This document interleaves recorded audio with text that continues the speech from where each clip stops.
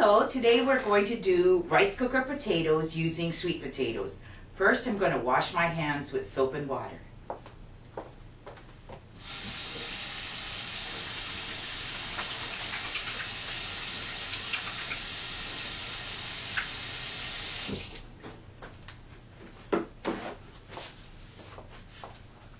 Okay, next I'm going to scrub the sweet potato.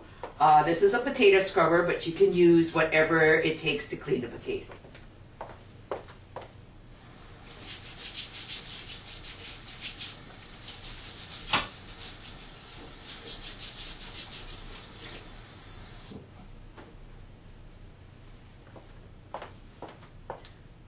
Okay. In the rice cooker pot, you can either use the steamer rack that comes with it, or you can make foil balls. You make just enough foil balls so that the potatoes do not touch the water. In a small rice cooker like this, it takes about 4 foil balls.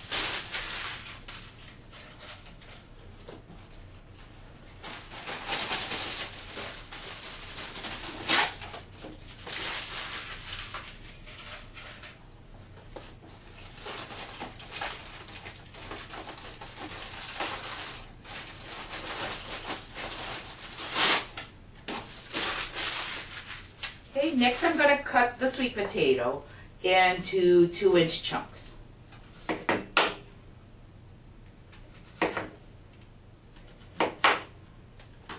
Okay, and then fill the rice cooker with the foil balls in it with about a 1/2 inch of water. Okay, I'm going to put the potatoes in.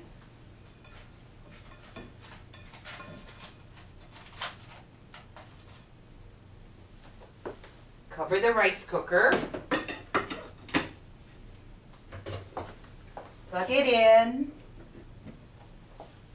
Turn it on, and this is real easy. The potatoes will be done when the rice cooker turns itself off.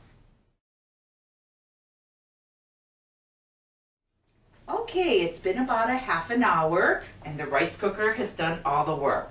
Just have to open the rice cooker and serve.